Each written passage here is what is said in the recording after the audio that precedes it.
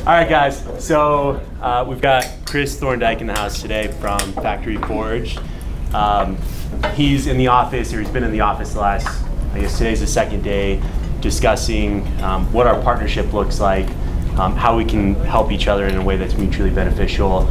I'm going to have Chris just kind of introduce himself, give a little bit of background about how you got started into the consulting industry.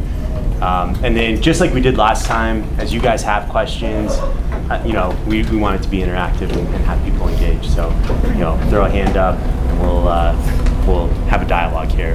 But Chris, you mind just introducing yourself? Sure. This kind of feels like I'm going to get roasted here. It's like, I didn't really know what I was getting into. They're like, you're going to do a spotlight. And I'm like, I don't know what that is. So thank you all for listening and welcoming me here. This is the second time I've actually been here. 2 years ago, I was a visitor, and I've been actually a Zen Planner client since 2010, and going strong. So thank you guys. Yeah. You could say I'm a fan of the software, right? So a little bit on my background and story.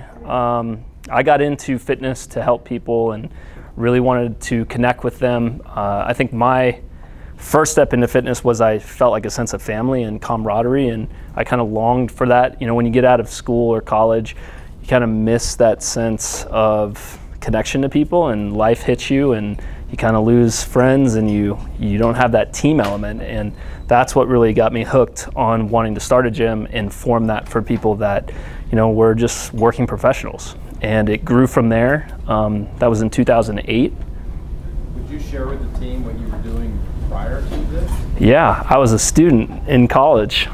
So I started my gym at 22 years old. And I knew at 12 years old, I wanted to run a gym. Like, I had like a pact with my brother. We were like, he was 14 and I was 12. And like, ever since we got into working out, it's like a drug. And it just captivated me ever since. And I think it was youth sports that got me hooked on the team element. And I just felt like no matter what I tried, I just was longing for that sense of connection. And got into like bodybuilding and super ego driven, right? And I just got bored with that and lonely and wanted that connection to people. And that's why I fell back on functional fitness. And it was CrossFit was kind of the gateway to that.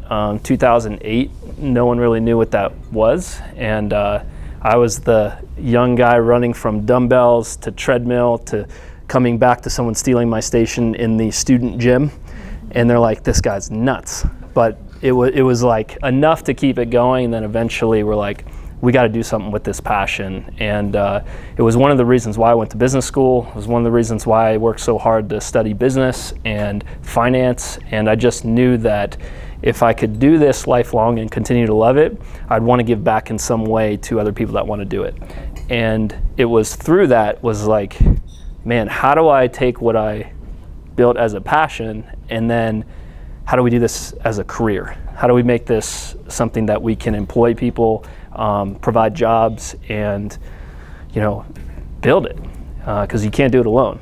So that's where kind of that evolution of taking a small company and then being able to provide a career for someone was really rewarding. And then I just wanted to be able to replicate that across the country. And 6 years ago, I got into helping a consulting company build systems and processes. I was innovating and just sharing.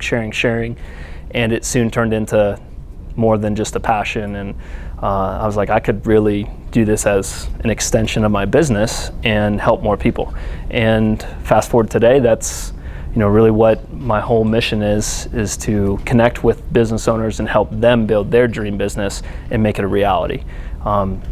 You guys get to see it on the servicing side of the platforms and an intimate look into their companies, and maybe what you don't see is just the 16-hour days, the passion that fuels that, and when they go home they're exhausted, they're tired, they miss their kids, and I want to give them that and do it in a way where they feel like they can do it for as long as I've been doing it. So that's Factory Forged in a nutshell. Beautiful, yeah. Thank you. I just wrote that up. Not bad for on the spot spotlight, huh? Beat that, future host. I'm glad that's on camera. Oh, is it? So I guess moving forward, just to give you guys some insight in what I'm seeing in the market and maybe open your eyes to some of your clients that you're working with. I kind of look at it as a spectrum where functional fitness, or we were calling it boutique fitness, has kind of a realm of different experience levels. Some people are brand new to the industry, getting into it, as maybe starting out in one themselves and turning that into a passion and wanting to, say, hey, I've always missed this piece of my life and I'm, quitting the day job and going to do this. Like, there's that type of person. Then there's the people that have really been hustling and trying to make this thing provide for their family, and they need help. And I'm trying to bridge the gap of saying, can I really do this and make this a living? Or, can I grow this into something that I've always dreamed about and it starts providing this lifestyle? Can I take a vacation? Can I, fund my kids' college? Can I buy a home? Like real things that everybody wants. But in the coaching industry, it's a hustle, it's a grind. So we have to mix the passion of starting this, and it's fun. And I think maybe around like 2 years, people can, survive on very little, 16-hour days. But over time, you're like, I actually need to build things that take care of my family and lifelong. So that's what I think we're trying to do collectively together, is this software has the ability to take my lessons and failures and things that I'm trying to do for them to bridge the gap of the hardships I've had, and then can we do it more efficiently together using the software. So the last, 24 hours have been really fun, kind of geeking out with these guys and seeing what you have built. Some stuff I didn't even know about, that's just, I feel like you've been hanging on to. I just learned about your software for websites and your new service release on the marketing side. I completely missed that. So that's a major help to these guys out there that really good at serving people and connecting with them on that emotional level and being there for their training side, but maybe don't love marketing and don't love all the things that come with figuring out that new skill. And it takes away from being a better mentor, it takes away from being a better coach. So you guys are actually keeping people in their strength zone. Like, it's their superpower, it's what they love to do. And the more that they go into the business and they have to learn marketing and sales and service and admin, it's literally pulling them out of the passion that they started. And it's a real thing. And over time, if we don't solve that together, they're gonna burn out and they're gonna quit and they're gonna say, it's not worth it anymore. So that's ultimately what, on the ground level, I think we're all doing collectively together. And I'm here today to just learn and absorb and just give what I have and hope we can turn it into something really cool. So that's awesome. On a philosophical level, before we dive in deep, the difference between sales and retention, if you had to pick one area to focus on, which one would you go for? You're asking the coach at heart, so what do you guys think I'm gonna pick? Retention. Yeah. Retention. Yeah. It's, sales is like the sexy thing, I think, of like, oh, we're making money and like it fuels the business, but at the same time, I feel like retention is the love of taking care of your client and serving them, and the reward, the emotional reward of taking someone from, just starting fitness. And I just got off the phone with one of my friends this morning, and he was talking about how difficult it is for a friend of his to get into fitness. It's like scary, intimidating, anxiety, depression, and like to be able to take someone from that starting place. And we talk about this all the time, where like the initial start for someone, like just giving them the tools and empowering them, and then pretty soon their confidence increases, and then like they actually are willing themselves through to this moment where like they actually want to be there. It's like the will to want. And then once they actually want to be there, they're actually enjoying this experience you created for them. And then pretty soon it becomes their identity. It's who they are. Like they're the workout person or they're the healthy person now. And I think that's the ultimate dream that we're trying to take people through and just keep it going, right? Like that's long-term like preventative care. So I don't know how much longer I can ramble. I'm searching here, but I'm open to questions and just opening up the dialogue, you know, and just getting to know you guys and go from there. Cool. We got one back here. You've mentioned like you've scaled your business, and I imagine you've helped scale other people's businesses as well. What do you see, like what advice do you have for that? Because like you have to find somebody that's going to kind of replicate what you've done or what your clients are doing, like reliably and consistently, rather than making their own thing or failing at replicating that. Like what do you look for with that? Yeah, good question. And a lot of what I'm trying to do is prevent mistakes, right? And the hardships that I've been through. And I think scale is relative as well. Like everyone has a different variation of a dream of being an owner-operator or being a fitness owner without too much involvement just because you love the space. Like I think there's a lot that goes into what does the dream look like. So it has to start there of, you know, and once that's really architected and designed in a way where we know what that vision is, then we can start looking at the actual role. Like how deep do you want to be on the technical side of delivering the coaching? Do you want to be more of a manager, or, you know, what is your day-to-day job role? You know, like what gets you up in the morning?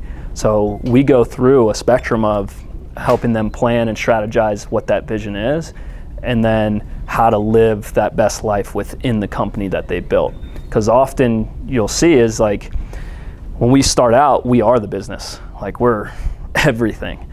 And then that gets, one, draining to be everything in the business and to everyone.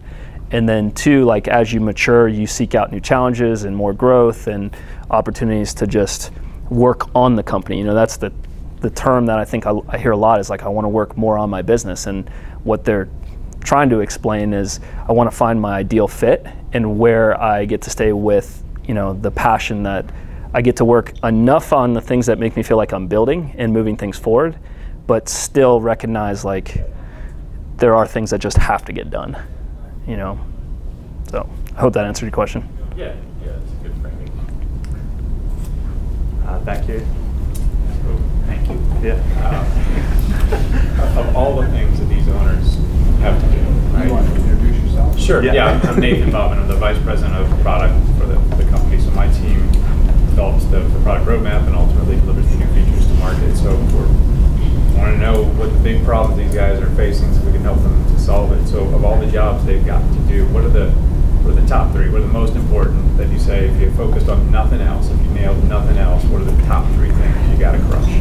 Yeah, I hate saying this because it's often the role that they least like to do, which is the marketing and the sales side. Because we get into it as passionate about serving, it almost feels foreign to do those things. So we have to, I think, the way I've molded my brain to think about, I now serve through my members and I help more people find the path that they took and the results through my marketing. So I'm looking at it as an extension of my service. And at first I was intimidated by marketing, afraid to do it, not good at it, and I didn't want to do it. So I relied heavily on just service and grew through word of mouth. But as the market changes and it gets bigger, like we also have to realize that you can't avoid your weaknesses. So I think the marketing side of just getting comfortable constantly promoting and like capturing assets of case studies and testimonials and, you know, harnessing that fear of even the people that are on the fence about starting and just having a good system for sharing that constantly. So I think for the owners, the challenging thing is they might understand how to do that once or twice, but to get the energy and the power to do that week after week after week and still try and stay in your zone, that's really tough to do. So, which is why we need, consulting, why we need mentorship, so that we can get to a level where the business grows, and then we get the right people in place to support that foundation and it keeps growing. So I think that's one of the major areas. Sales, I think, is the next of, and I would include it in two parts. The lead follow-up, or the communication, nurturing, whatever you want to call it. That area can feel like you're chasing people around that don't really feel motivated or ready to commit. And as coaches, we're like, just give me the person ready. I know how to solve the problem. I know how to give them the solution.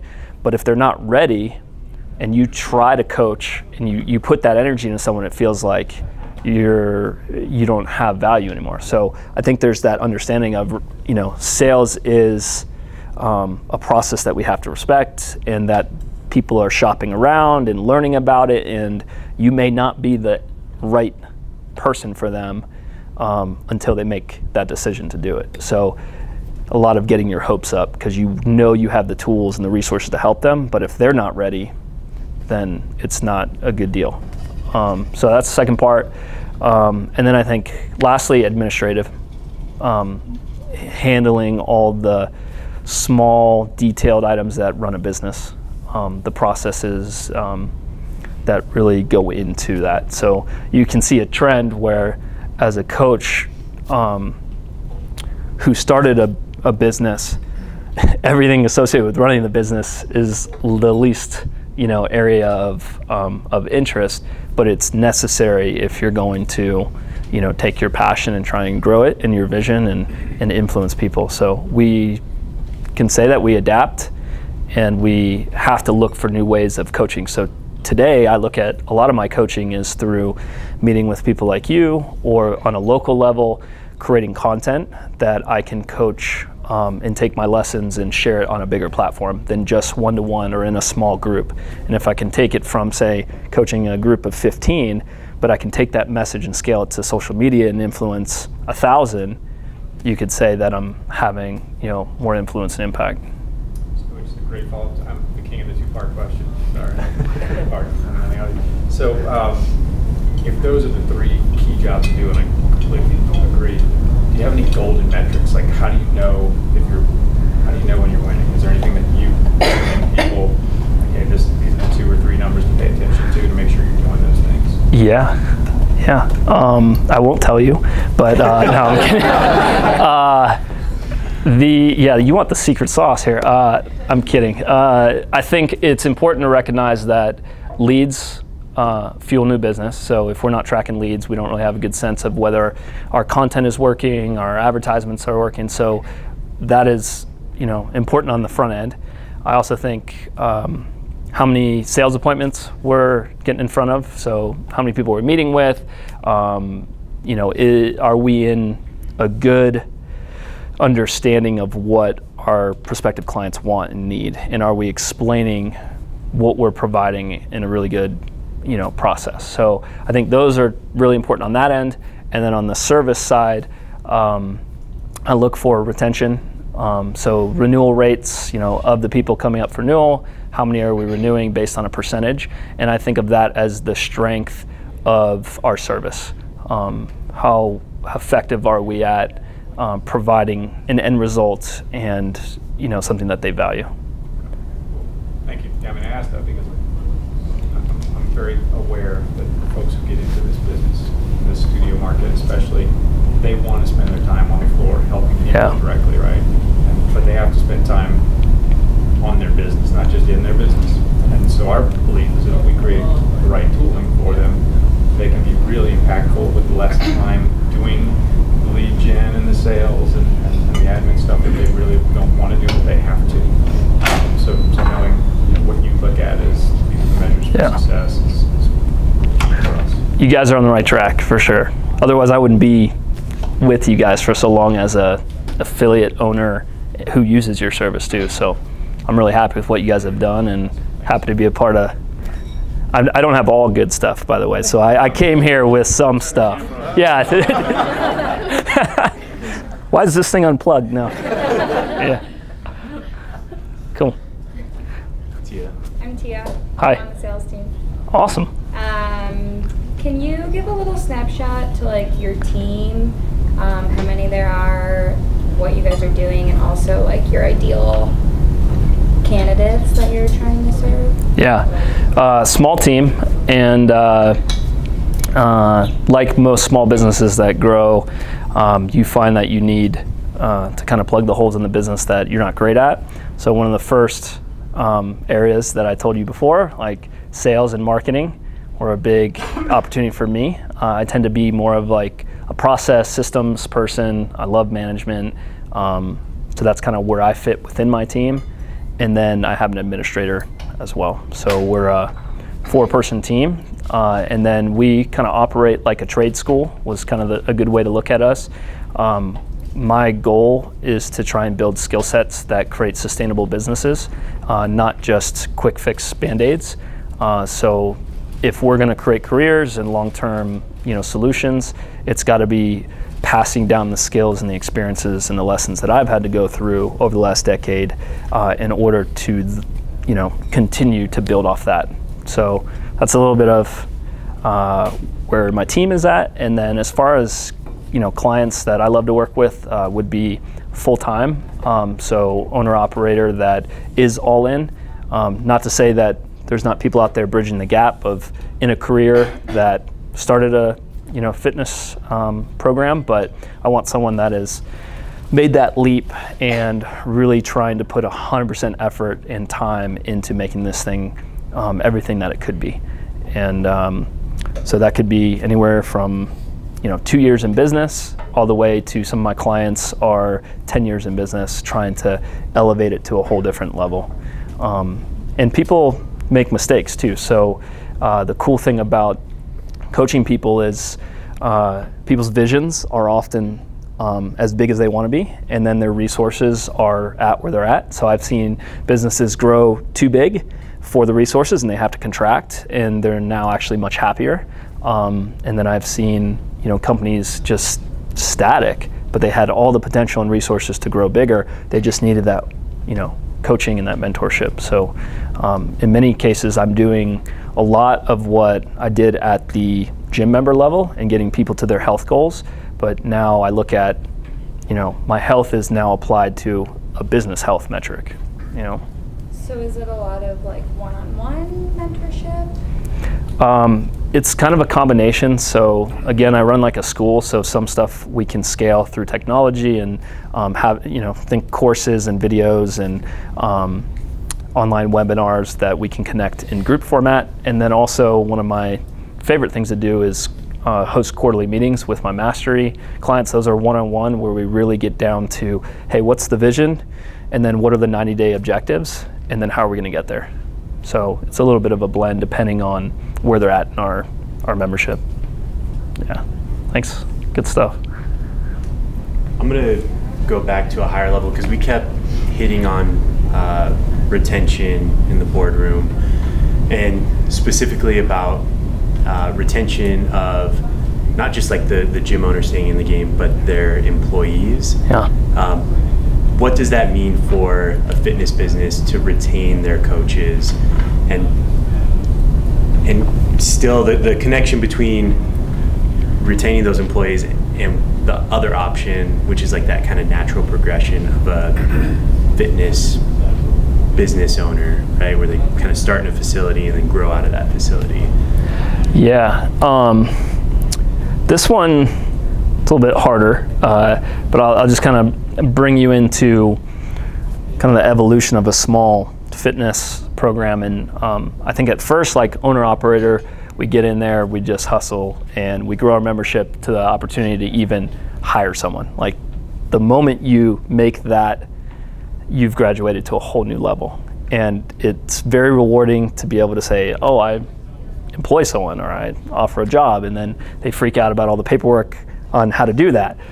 But it's a milestone that is really cool to reflect on, because now you've gained this opportunity to grow. Like they're literally, let's just take it from a coaching standpoint. If I'm coaching all the classes and you come in and you're gonna take 10 of my classes, I get 10 hours back in my day, probably more than that, to now say, what do I do with that? So the platform is massive. So I can maybe invest that back into marketing or invest it back into off the floor coaching and really tap into some other elements of service. So that first hire is like a major milestone. And then what we were talking about yesterday was the difference between part-time roles, which are really, really important in small business because they are a part of that foundation, and they put me in a position where we can work more on the company. But it gets to a point when the business starts growing and growing and growing, and then we can hire that full-time career and make this this is how I pay my bills, my mortgage, this is how I start looking at where my resources are to take vacations. And then again, another massive milestone and much harder to get to. But then the root of a lot of this conversation was we were starting to talk about employee retention and how important that is to us, that our service needs to be really, really good so that membership stays high, revenues stay high, and we can even begin to provide that career. And then once that's in there, I think it becomes like what you guys do really well here. I just sat through meetings of exactly what you do and how you do it, and I get to hear individuals talk about their individual role and how passionate they are. So that's the other element of just because you have a team member at this level doesn't mean they're effective, they understand what they're doing, or they're actually contributing to the bottom line. So that's where I think the evolution of where I want to see companies continue to push is let's get better at creating experts in their role and then being able to say, I got it. And it frees up this stress and this you go to bed and you're like, all right, do they really got it? Or how much of that do I have to hang on to in case they don't got it? And what I saw here today is what I would love to replicate across every business, is a sense of ownership and responsibility and confidence that you guys give your higher ups and team members. So.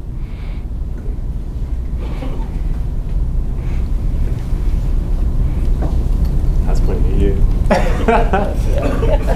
I have lots of questions. Okay, can you tell us a little bit about how you approach the different stage where the business owner is? Do you start kind of from the discovery with everybody and kind of have them go back and go through all of that, or do you kind of come in where they are and troubleshoot, or how do you approach that? Yeah, good question. We try to cast a wide net, so we're doing a lot of content creation, advertisement, and the very first stage on the marketing side is I just want people to be aware that we exist and that we're an option. And it's great to have tons of leads pouring in, but that doesn't mean we're a great fit. So during our discovery call, we call it a breakthrough call, and that's really where we're trying to look for the expectation that we're trying to produce in our initial coaching program, and that end result, do they align with the right qualities and characteristics to meet that end result? And that's where I look at it as they're actually enrolling into our ideal client. A lot of people think that you cast a wide net or you put your marketing out there and then they come in as an ideal client. I think it happens at the moment of sale where that person is committing to you as a coach to say, I want to become this future version that you've described in your marketing. I agree to do all that. I want to do all that. I will do that. Sign me up. And it's that moment where they've transformed into that company or that owner that is working towards that end result. So we look for that very strongly. And if it's not there, and we were talking about this the other day, where there are some things that I have personally found that aren't a good fit for me. If you're not all in your business and you've got side hustles and distractions, it's difficult to work with that client for me. And not to say that people out there aren't working with them, but I've found that my best result and end result, quickness of getting that person to that goal, you got to be all in. And same thing with, I've found time zones where we've worked with companies across, the world, and if they can't get on the coaching calls or be present, and those are kind of things that are running into friction points. So that's where we have to bring all of that to that initial breakthrough call to say, hey, here's who we serve best. And as soon as we hear those things, it's all right, we've got to recommend somewhere else. So I'm an onboarding coach here. Awesome. Yeah, so some of the things you run into sometimes is somebody, like you were just talking about, that does not seem all in. You could do what you can to teach them, but you can't, make them drink the water. So do you have any advice for somebody that just doesn't seem all in and they're scattered in so many different ways to kind of rein them in so they can breathe for a second to hear what you have to say? Yeah. Yeah. Couple things. By the time it gets to you, there are some checkpoints that they've already gone through that we could have done, I think, up the chain, even starting at the marketing level, and during that initial phase of making a decision of like who succeeds best in our program. Because at the end of the day, if they join and enroll with you and then they feel like the service isn't great or they're not getting what they want, they're going to feel like, all right, this thing doesn't work. So it's not great to take them on anyways. So that piece, or whoever's on that team, we need to be really clear at the enrollment period of, does this person fit within the software that we're running? And I think that's one of your safety nets or gatekeepers, that by the time they get to you, you have to have that confidence that that conversation has come up and that they are fully expecting what is going to come down the chain from you and what hours or time to set these things up that you're asking, and then also the ease of doing that through the resources you're providing. Because it could be like your onboarding, if you got, I don't know if you guys calculate it in terms of setup time, but it's like, say it takes 8 hours to get someone from start to finish through onboarding. But in the owner's world, if you look at that 12-hour day, 16-hour day, where they can actually sit down and focus, you're probably going to get 1 to 2 hours. And then that 1 to 2 hours could easily get cannibalized. Member walks in the door, gets them out of focus. So you could be looking at that person, in order to get 8 hours of focused time, takes them 2 weeks. And you're trying to squeeze it into maybe a week. But it's just knowing what they're going through, and then maybe even a schedule of, here's our onboarding process where we recommend doing an hour a day or a half hour a day, and having it almost set up like modules where they could just go through and check it off. Okay, that's helpful, thank you. Yeah. That piece is interesting. Send them to you. Yeah. just pass it on to, yeah. It's no longer your problem. I was gonna say that piece is interesting because of how the career progression of a lot of fitness business owners, it's either a part-time job, it's something they're passionate about, and they kind of just get into it, but they still have this other financial vine that they're trying to hang on to for dear life until they can, grab onto the fitness thing full time. And it's just not that. Like, that's a distraction, but it's also, there's just so many hats to wear in the small business. And like I said before, if it's not their passion and interest to set up tech and software, it's like, how do you get motivated for that? And let alone, if you're in another software, the complexity of switching over that, on top of being realistic about, all right, all the contact information, the billing might have to get updated. So your section of that or piece of that project is actually like 10 steps for that owner, and they're like going into it so overwhelmed. So yeah, I feel for you. I don't know exactly the solution, but hopefully within that we can create a better onboarding process within looking at their schedule and being realistic of what they can actually consume. Like, because you got to think of it this way too. Like, say they're on the phone with you and they're learning this stuff, like that's still time. So it has to go into that hour that they have. And then they have to go like into the software and try and change the buttons and then actually get it to operate correctly, which never happens the first time. I feel like you missed steps. And so anything that we think is easy, I've found, is probably going to take double or triple the amount of time. So that 8 hours that maybe we have dedicated, it's probably maybe like 24 hours, but it's that scale of just factoring in the human component of, they're not familiar with software and they don't want to do it. And I'm speaking as someone that does not enjoy that, but it has to get done, which means it just gets further and further extended. So finding a way to either, how much of that can you guys take on And that was one of the things that we were talking about earlier, of even just Factory Forge having our own setup process for the clients that we're providing for. And the first question I ask is kind of along this, is saying, how much of the platform can I already have built out for them where they're just turning buttons on instead of building out the structure of like creating memberships or classes, and like, is it easier for them to modify something that's already built, or easier for them to build it from the ground up? Does that make sense? Yeah. Yeah. That was super helpful, thank you. Yeah. One of the questions we got for Chris. Yeah, Kendra, also on onboarding, I'm just curious, what's like the story behind how you named your business Factory Forged? Yeah, I wouldn't say it's like this deeply meaningful thing, so preface that. But what I feel like, I have a partner in this, and that's how we originally started the company. And a little bit on that side is like, I really like efficiency, and the name was actually already created as a company. So I kind of came into it and we reshaped and reformatted an existing company.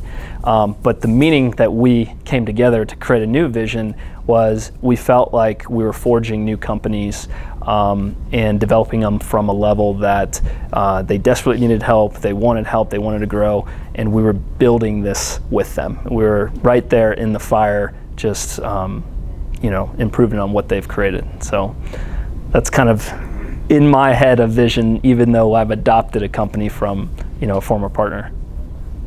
Yeah. Justin. Yeah, I'm on the marketing team. Cool. Just from like a macro perspective, what would you say are the biggest opportunities and threats facing the industry right now? In the industry? Yeah. Gym industry? Yeah. Okay. I think the thing that I hear most often, technology. If you guys are familiar with Peloton and wearables, and this notion that as we put more things into easy access into our homes, or technology to make it a part of our everyday, that the gym becomes less and less valuable. And I think, although that is one angle, I also think it's a real, opportunity to showcase the power of coaching and actual connection. Like, going back to why I started this, like, you can't replace human element. And yeah, you can have it across from a screen, or you can have an instructor pre-recorded or even live, but where is that person connecting with you about your day, your emotions, feedback on injury prevention, or like, am I even doing this exercise correctly?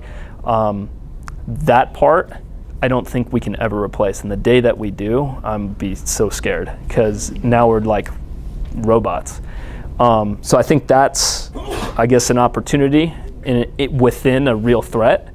And there's just not enough there to really see if it is changing, because I still see our market growing. And for every person that is, I think, going into that space of like at home, you still have the absence of interaction. And I've found growing up doing sports, it was like, that's what motivated me, that's what inspired me. And without that, I don't know how long that's sustainable. It's new and it's exciting, but I hope that through even ZP, like, we're learning from the tools that they're using to make those things desirable, like metrics, or how they're displaying workout feedback in real time. Like, I think those things are important. It's why it's drawing people, because they're getting a response or a feedback loop of saying, hey, this thing's working for me, or I feel like I'm working out really hard and this machine is telling me I am. So there's like that validation. So we have to recognize that technology is there and it's coming. I also think that in the functional space, or more specifically CrossFit, we have to be aware that the moment the barbell goes on the floor, that it limits the class size. So it is realistic to say that a yoga studio fitting 60 people in a room at the same price point as a CrossFit affiliate or a functional training affiliate with equipment cuts down on the amount of people they can safely fit on that floor. So regardless of setup costs and operating costs, the profit per class radically goes down because of the style of training. So we would have to go into that knowing we're giving up profit margin because of the style. So, but that's more of like what charges you up, what style of training. So, yeah, cool. Carolyn. I'm Caroline. I'm on the payments team. Not really a team, but sort of. So, in your experience, what are some of the biggest, if not the biggest, financial pain point of these businesses that are just starting up? Whether it's trying to cut down a very specific expense or just something in their overhead that is really a pain point, what have you found to be some of the biggest ones? Yeah, staffing will always, I think, be the biggest, and in that area of just trying to get people to care, like an owner. Like, I don't know if you guys hear that, like it's something we all want for people that we work with to care as much as where the idea or the passion comes from. So that's one piece of it, but I also think from like maybe a more tangible line item, I think a lot of it needs to go into creating new business. So marketing, it's difficult for new businesses to invest in marketing, especially word of mouth. That, you know, early on you can grow rather quickly through word of mouth, but at a certain point that stops working so successfully. And I think it's important to connect with people that we're trying to impact in our local market, and we have to either spend human capital or spend actual paid advertising or ways to get our brand and message out there. But it's new for a lot of gyms that start from the ground up and just kind of start it from themselves. So I think that's the biggest opportunity, to let go of that fear of saying, if I put this money in, I don't know if it's coming back. So it's really important to have that piece with a good strategy and feel confident knowing that it deserves to be there as a line item and an expense, and it's got to be looked at as a future ROI and an investment, instead of just, I'm putting this out there and it may or may not come back. Like, it's got to be, this is a pillar of the company. So I'm so glad that Belle's back. So 1 o'clock, guys. Do we have any burning questions? I mean, it could have been quick answer, it could not be. It's up to you. When in doubt, yes. Cool. I was just wondering, like, what are some, like, 3 quick ways that almost any gym could really implement to, like, immediately see good return or improvement? That sounds familiar. Yeah. I think 3 quick wins. Start with service. I think invest in the client relationship, so pour some form of communication or educational piece back into the membership. So it's so easy to hop on video camera, and there are clients out there that even though they're in the program, they feel off track. So it takes maybe taking some of the wins and more successful clients and telling their story on how they got here. The same thing of what I'm doing here, but without that bridge, they will feel lonely, trapped, eventually feel like they're not fitting in or don't know how to get there. So I think if every coach out there could just think of that one client and remind people where they started, that would be a massive retention piece. And then 2, I think that we've got to do a better job of talking about the results publicly to prospects. So sharing that across social platforms, and know that we're not trying to sell people, know that we're trying to educate them and bring awareness that, hey, this person did not start here in my program and you can achieve these results. And then the last thing would be have a contact capture form wherever you're sending traffic so that you can actually have someone to contact.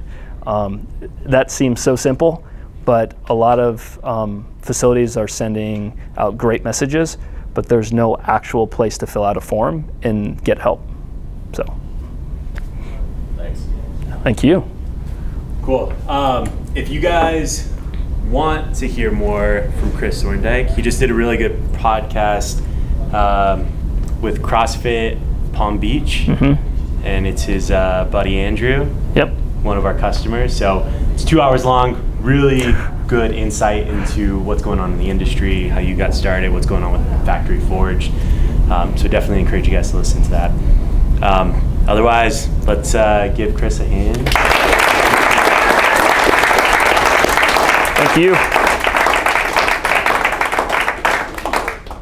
Cool. Thank you.